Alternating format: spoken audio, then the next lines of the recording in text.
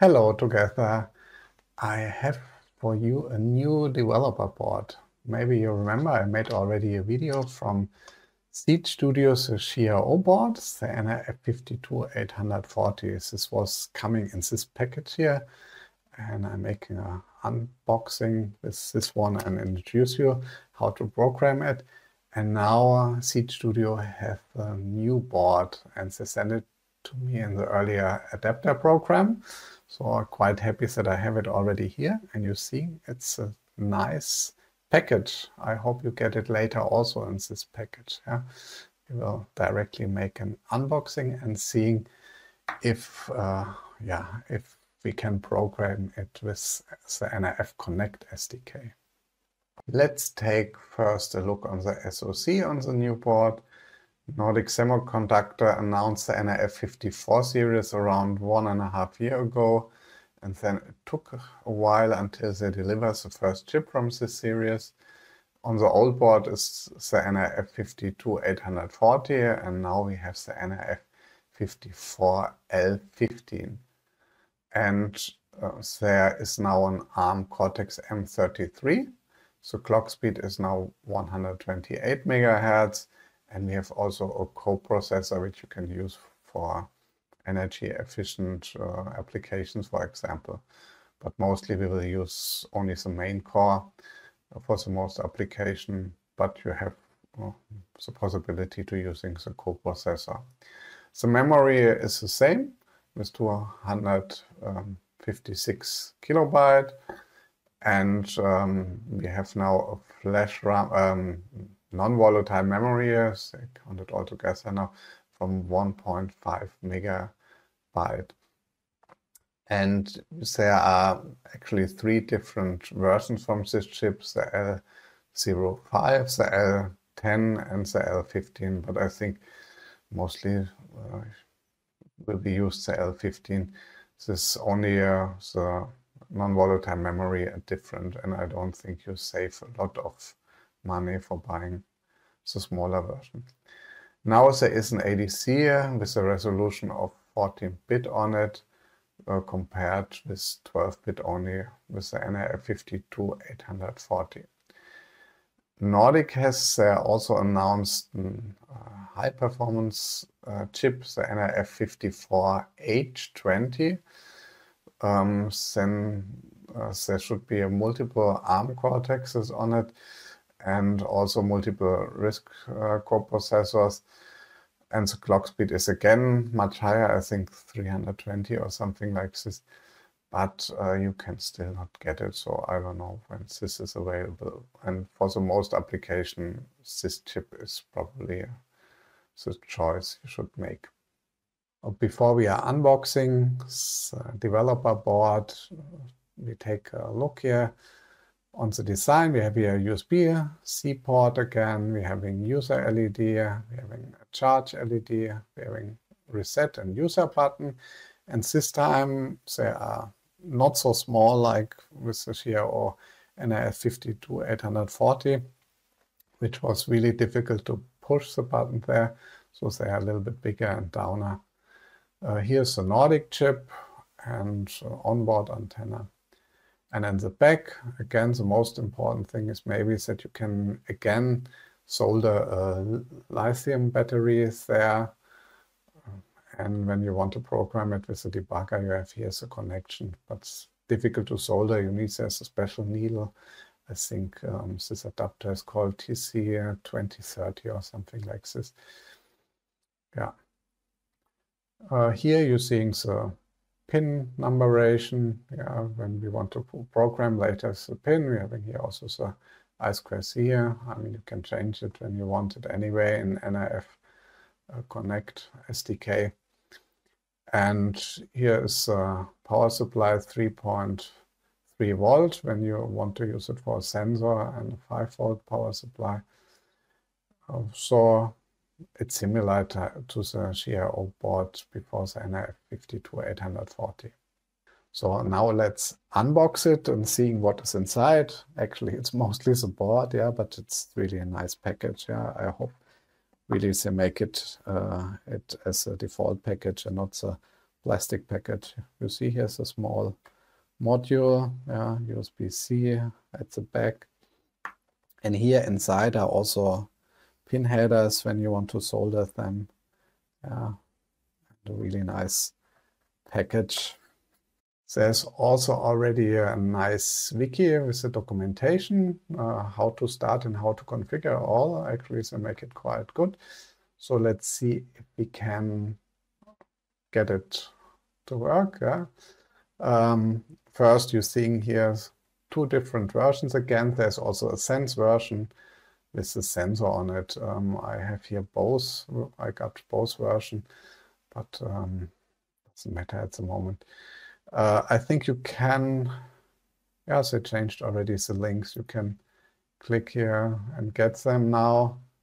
You can even directly order it. You see that they are not so expensive. Again, 10 euro around. It's a smaller version. You see here also the specification and the comparison. Yeah, here's the nRF52840, and you're seeing here's the new versions, the nRF54L15, yeah, with a low power coprocessor on it and the faster ARM Cortex M33. Yeah, also more RAM. I mean, there are different versions. There is a version L10 and L05, but actually they're not so interesting. They're having just less non-volatile memory, and then they're probably a little bit cheaper. I don't know why here is the sensitivity a little bit smaller. From the documentation, what I see is actually is the receive sensitivity a little bit better from the new chip, but it's difficult to measure, and it depends also what you're using. If you're using Bluetooth Low Energy and IEEE 802.15.4, here you're seeing the ADC power connection, and here what's also interesting is the temperature range is going much higher even. I don't know if there's really a use case. So power supply 3.7 to 5 volt. Here you see also the hardware overview. And now we're coming to the part how we install it on nRF Connect SDK. We skip the whole installation process from nRF Connect SDK and Visual Studio Code, since I made there already another video which you can check out. The main question is how we can run the Blinky example first now. Yeah? So let's install the Blinky. We make here create new application, copy a sample and send Blinky. Choose the second one, yeah, not the first one, the one from the Zephyr example here. Just click enter, open. And now we have here the Blinky example. Yeah? The problem is that we don't have for the building process the right board here now inside. So we have to download the board specification to the board package from Seeed.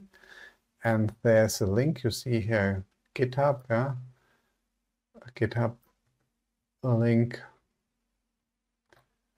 Just copy it, and we download it also from Visual Studio Code. We go here inside, and I make a new terminal. And there's that I can run Git directly. I'm making a nRF Connect terminal. I go into the directory from the SDK and just download this package here. Yeah, already it's there. And then take a look here. We have here the Zephyr folder with the boards. And this one we have now to copy in our new project. Yeah? So I go there, I have it on Nordic Blinky, And there's a board folder, and I just delete this and place this one here. Yeah. And then I can directly build our blinky example. Yeah. I choose here Add Build Configuration. And now you see here's the XIAO board already selected. There are different ones. Use the CPU app. Yeah. This is for the main core. So the other one is for the coprocessor and so on. But for the most application, you use also always this board target. Just go on Generate and Build.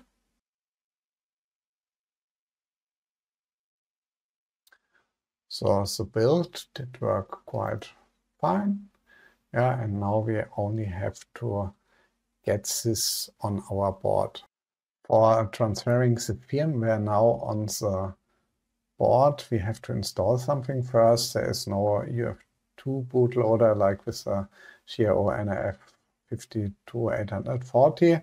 You can directly flash it with West, but you have to install something first. Yeah, you see here, download burn-in plugin, and here with Chocolatey, you have to install this first. For this, we are starting here a terminal at administrator PowerShell,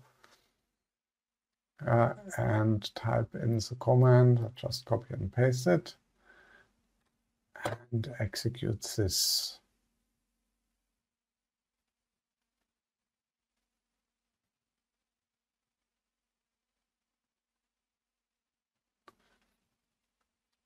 So afterwards, install OpenOCD.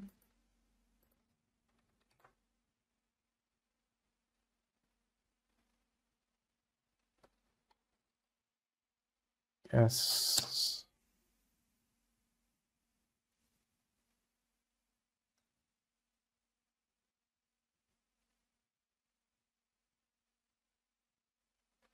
Okay, so this is installed. Here it's standing. How we can check if this is everything working. Yeah, does work. And I don't know if it's directly there now. First, let's plug in our developer board. See here, it's connected. And in the device manager, you see it also as serial device here. And now, what was the next step? Let's see. We have to choose by manage tool chain, open terminal profile.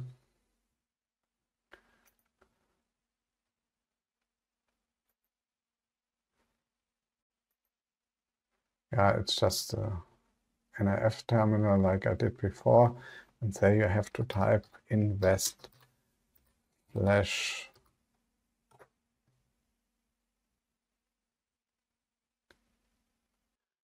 Okay, we have really to close here the terminal before because it's not in the environment yet. So I close all terminal and I make a new one. And here I make a new nRF Connect terminal. And now I make West Flash, and then he should find the open. Yeah. You see, it's flashed on the board. Let's see if I can directly now make it here with Flash. Should also, no, there's no device connected. We have really to type in here West Flash. And you see, yeah, that the LED here is also blinking. Okay, we check if this is really working, what we are doing. So let's make the sleep time a little bit slower, 100 milliseconds. We build it again. And we make again West Flash. And then the LED should run much faster. Yeah, so it's working. beautiful. We don't have to transfer like a UF2 firmware manually on the board. We can just use West Flash. From my side, I really like the new developer board. You get it for a couple of bucks, you know. And you have the advantage from the old board. There's for charging the lithium batteries there, which you can directly connect and then charge it with a USB port, easily connecting a few sensors, and it's really small and has USB-C. And this time you can even flash it directly with West Flash. You don't need the UF2 bootloader anymore and push the reset button, so it's quite comfortable. And the nRF54L15 is a clear upgrade over the nRF52840. It has more processing power and is much more energy efficient and so on. So yeah, I hope you have fun with it and see you the next time.